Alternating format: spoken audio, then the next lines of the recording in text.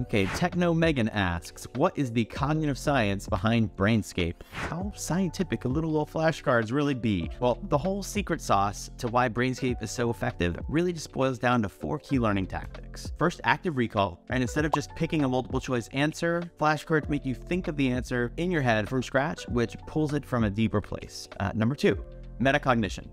When you rate your confidence and how well you know the flashcard, that reflection on how well you know the piece of information makes the memory stronger. Number 3 is spaced repetition. Brainscape uses cognitive science to help you determine how frequently to show you each flashcard again and repeats it in the optimal time for your deeper memory retention. And number 4 is interleaving practice. If you do a mix of flashcards across a lot of different subjects, like biology, trivia, Spanish, wine, life hacks, whatever, you're making your brain work in an extra alert way, jumping around so it keeps the content sticking better. The bottom line is that Brainscape optimizes your time so that you're making the most out of every second you spend learning and only seeing what you need to see when you need to see it. Got any other questions? Ask me anything.